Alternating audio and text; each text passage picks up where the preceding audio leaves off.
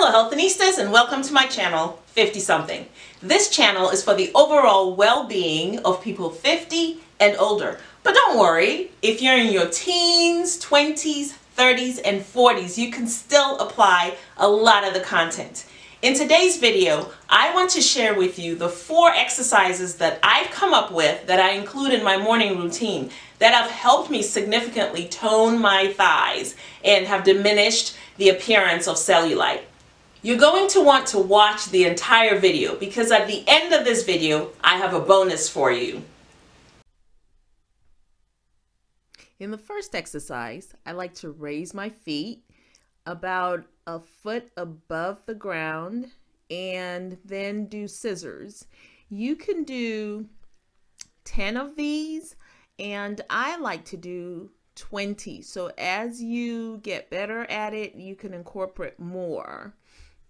The second exercise, I like to keep my knees up and raise my pelvis and squeeze. As I squeeze, I bring my knees together, and you will be able to feel it in your inner thigh as well as your buttocks. So you're not only shaping your thighs, but also your gluteus maximus.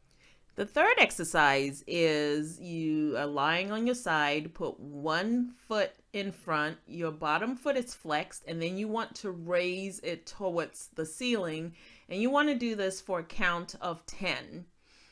Now, once you're done on one side, rotate to the other side. Again, put one foot in the front, your bottom foot is flexed, and raise for a count of 10 as well. You will truly feel your muscles in your inner thigh, your adductors. You will really feel them. The fourth and final exercise is for you to lay flat on your back and feet together, and you want to open it and close it. And this is great for your inner thigh. You want to go ahead and do 10 of these. If you liked this video, you are going to enjoy the 5 tips to a healthier, younger you. It's a free ebook, a short free ebook that I have for you at my website. The link is in the description. So click on that and download that.